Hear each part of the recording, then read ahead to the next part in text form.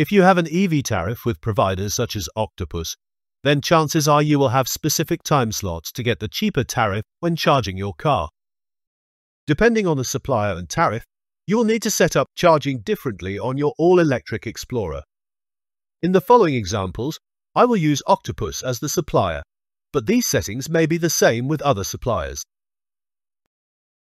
If you are looking to switch suppliers and choose Octopus, then use the referral code GOODHAWK866 to receive £50 free credit when signing up.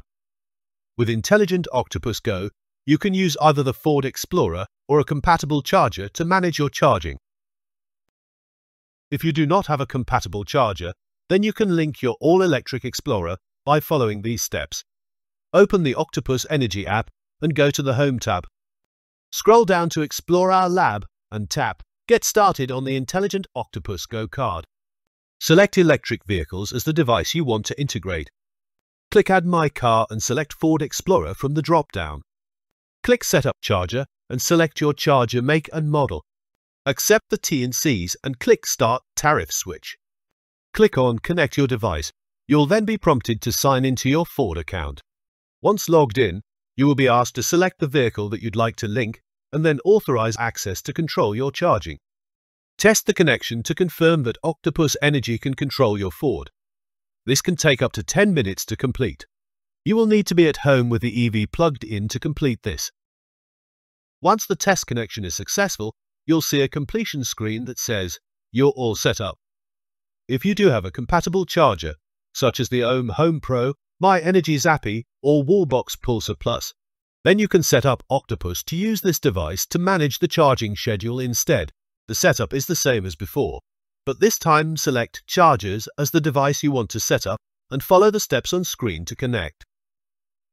Octopus will now control your charging sessions when at home. There is no need to do anything else. Just plug your car in and allow the schedule to be created automatically. On the Octopus app, you will now see a Devices icon at the bottom. Tapping this will show your vehicle and allow you to go in and change the Charge to Add and Ready by Time. One thing to note here is the Charge to Add is how much you want to add to your battery. For example, if your car is at 50% and you want to charge to 80%, then select 30% Charge to Add. When Octopus is configured to use the charger rather than the car, you need to ensure all charge schedules are turned off on the Explorer, as these could interfere with the ability to charge. You need to have the Explorer set to charge immediately. If Octopus schedules the charge for later that evening, this will show as an error on the car in the form of a red charge status light and in the Ford Pass app with a notification saying, "Charge station fault." This is okay as the car was expecting to receive power from the charger shortly after plugging it in. It will still accept the charge when the schedule kicks in later. If Octopus schedules the charge to start immediately, the charge status light on the Explorer will change to a slow pulsing green light. If you want to bump charge your car, open the Octopus app and under Devices, tap Bump Charge. This will shortly begin charging your car, but be aware this will not be at the cheaper rate. You can see the schedule Octopus has set for tonight's charging session in the app under Device Status. This may change overnight as Octopus helps balance the load on the grid, but Octopus will always aim to have your car charged by the percentage and by the time you select in the app. If you want to charge your car to 100%, I would advise turning off the battery care mode here.